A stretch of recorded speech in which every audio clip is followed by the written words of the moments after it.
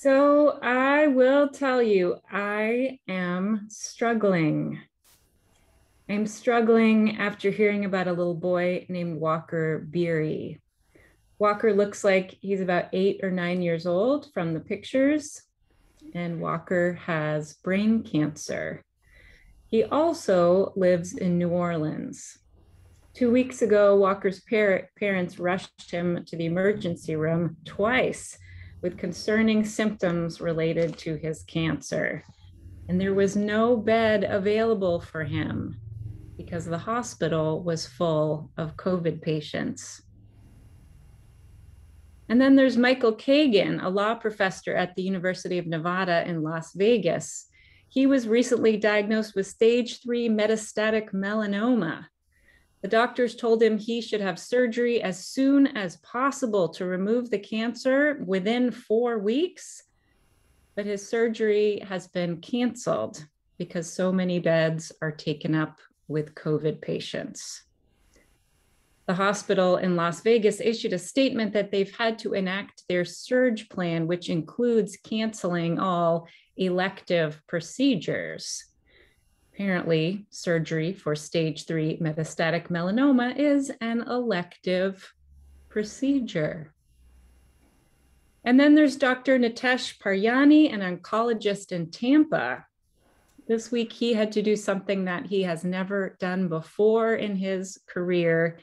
He had to refuse a cancer patient who needed the treatment that his hospital could offer because there was no space. Dr. Paryani said, "We just didn't have a bed. There was simply no room in the hospital to treat the patient. The other day, our emergency room had a 12-hour wait. This kind of strain is something we've never seen before." So I am really struggling with this. I am heartbroken. I'm angry because people are suffering and dying and not able to get care. People are losing husbands and wives and parents and siblings. Children are in ICUs, and it's mostly preventable. The insanity of it destroys me. But wait, I can be even more of a downer, because these days it feels like whenever I open the news, it's all just red emergency lights flashing everywhere, right? Afghanistan, hurricanes, gun violence, fires, droughts, hate crimes, climate change, voting rights. And you can add many others to that list. But COVID really makes my heart ache, because we know how to largely prevent sickness and death. We know what to do to care for each other, and we're just not doing it. I feel so disheartened by my fellow humans, baffled and saddened and heartbroken and angry. Now, I got my hair cut on Friday, and the woman who cuts my hair, we always have a great time talking about the latest things in the news. And on Friday, we both went off about anti-mask protests and some of the vaccine conspiracy theories. And I will tell you, I may have said some things that may have been peppered with expletives. Something like that Florida governor is preventing schools from mandating masks when his hospitals are so full, he has to call in help from federal medical workers. It makes no sense.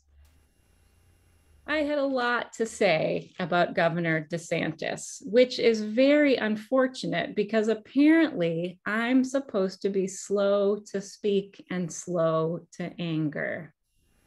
My anger does not produce God's righteousness. I'm supposed to bridle my tongue, or my religion is worthless. So, my friends, your pastor is failing miserably. I am in big trouble because I am fast to anger these days, if not in a perpetual state of rage.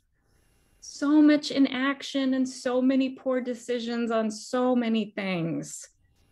Apparently, I'm not the only one who's mad. There was an article a few weeks ago titled, "What to Do with Our COVID Rage?" And another one, "The Quiet Rage of the Responsible." And another with the title, "I Am Going to Physically Explode, Mom Rage in a Pandemic." And then the one called "Pandemic Fatigue Meet Pandemic Anger." Well, and so forth. There seem to be a lot of articles about rage right now. And I know, it's not healthy, not productive, not compassionate. Apparently, it also doesn't produce God's righteousness. Yes, yes, yes. But what do we do with all these feelings? What do we do with the anger? And underneath it, the well of heartbreak, despair, and grief. First, we can simply name it. We're heartbroken. Second, we process it together by showing up for worship and allowing ourselves to name those feelings together. We remember that we're not alone in our feelings, nor are we alone at this moment in history. And third, perhaps we take the advice of the author of James. As New Testament professor Craig Kuster wrote, James will insist that true faith is whatever is actually operative in your life. Faith that is not active is not faith at all. James is pretty clear. Care for orphans and widows. Or in other words, care for those who are most vulnerable. Care for those in need. Actually do something. Feeling angry and just talking about it is not doing something. It might make me feel better to discharge that anger or blame somebody else, but it's not helping anyone, not even me. This week, I stumbled on the blog of a psychologist, Nick Wignall, and he wrote a really interesting essay. Part of it goes like this. He said, we spend our time consuming the news, talking about politics, and thinking about important issues because deep down, we're lazy and afraid. We read the news, express our outrage with politicians, fill our minds with facts and statistics because it gives us the illusion of control. We like feeling smart and ethical and powerful, but we don't like the hard work that goes along with actually contributing to change.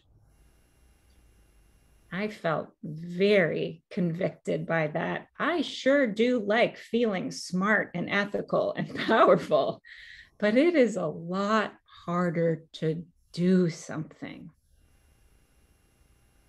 James says, be doers of the word. Doers of the word and not merely hearers. It's challenging, but may we indeed do our best to be slow to speak and slow to anger, to listen more. And may our religion be one of action, caring for those who are suffering under unjust systems and powers.